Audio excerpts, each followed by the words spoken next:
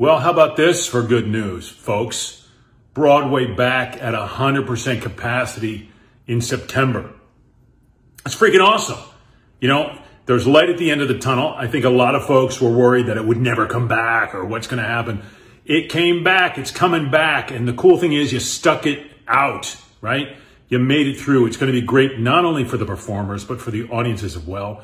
It's going to rekindle a business that supplies so many jobs for New York City. Now, the other cool thing about it in my mind is that, see, New York City was fairly restrictive during COVID. And if they're opening up theater at 100%, that's going to incentivize other states to maybe do the same. Look, there are states right now that are doing performance, social distance, 50%, whatever they're doing. But this is a big, big deal, guys. It's a big deal. So kudos to you guys for sticking it out. Kudos for the Broadway League. Kudos for, everybody that I know that worked on this. And I'm happy for my friends who are going to be back on the boards. I'm happy for the audiences who are going to be back watching the theater. I'm happy for the world.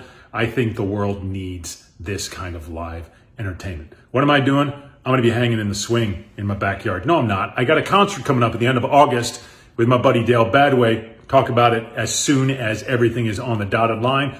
Already talking to Birdland about concerts in December. Things are rolling. Hey, I'm excited. Get your butt to the theater.